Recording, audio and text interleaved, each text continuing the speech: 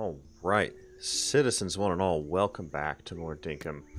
So when you finally hit farming 20, you get to unlock the next rank of farming, rank 3, plus you get to unlock something called an irrigation license. So that allows you to build the sprinkler, or basic sprinkler as I like to call it, and then the water tank. Now I have not gotten to the next level of irrigation license yet, so we're going to just cover the lower grade sprinklers in this video.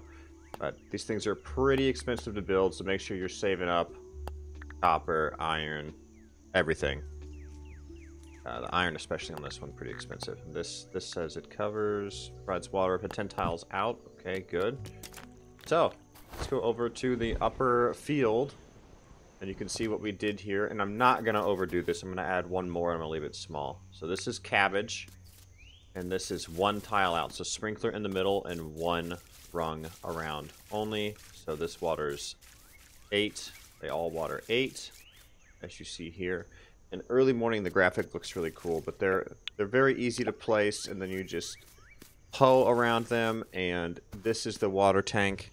Now I'm eventually going to redo this so the water tank is always the centerpiece, and we'll have sprinklers going out on either side of it.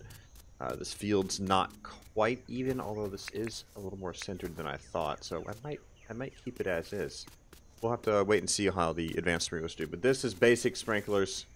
So that's it. Thanks for watching. Please like, subscribe, share with your buddies, and I hope to see you on the next live stream.